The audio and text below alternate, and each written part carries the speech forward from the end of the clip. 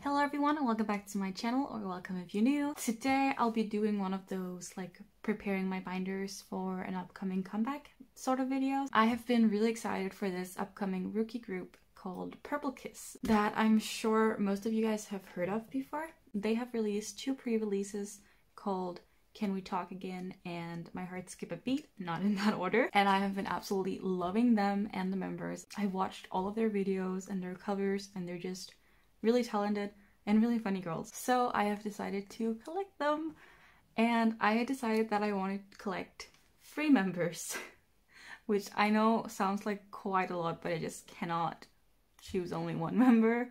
So I want to collect Gon, Dosi, and Swan. And I made a rule for myself that if I collect more than 2 members, then I will do like a setting up video if there's anything to set up for. So that is what I'll be doing today, preparing my binders for Purplekiss's debut. I wanted to do the placeholders with you guys on camera, so I've already gone and cut them up, and I want to collect them like I collected Cherry Bullet for their last release. Cherry Bullet had like 1 album photo card, so I collected that album photo card and 1 pre-order benefit, even though they had multiple pre-order benefits. And I'm gonna do the same for Purplekiss, so I'll be collecting their 2 album photo cards per member, obviously, and then I'll be collecting 1 pre-order benefit. So therefore I cut out 9 placeholders. Now for the writing on them, I wanted to do it purple since like Purplekiss, but here are my Tombow brush pens, and these are the ones that I usually use. They're the only form of like markers that I have, but this is my color selection. So like the only purples I have are like these 2, which like aren't super purple. Like they're like this one is purple, but it's like pastel purple, and this one is like more like lilac purple. So I'm kind of like, I don't really want to use them for that reason, you know? So I think instead I'm gonna go with this gray just to keep it more like neutral. Like I mentioned, I'll be collecting free members, Gon, Dosi, and Swan. So let's start off with Gon. I think I'll speed this part up, by the way.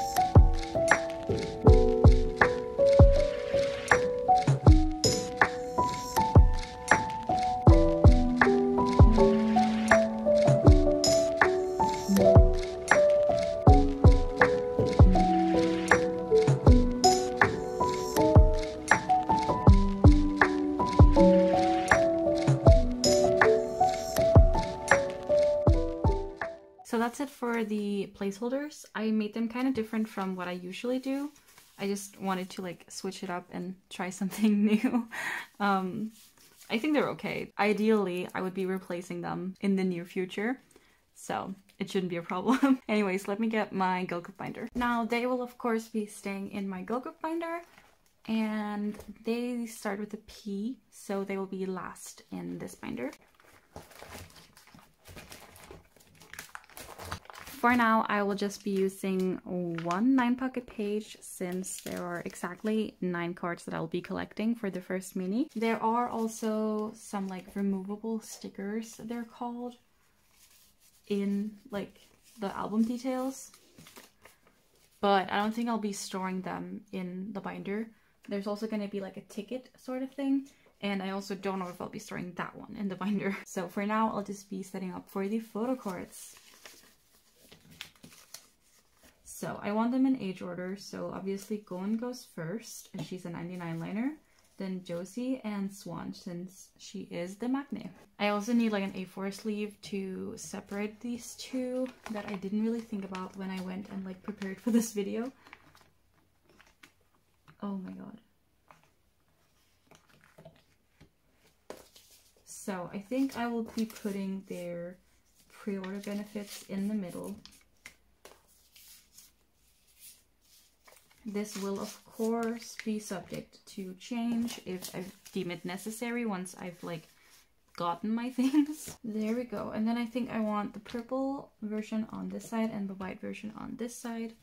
So starting off with Gone.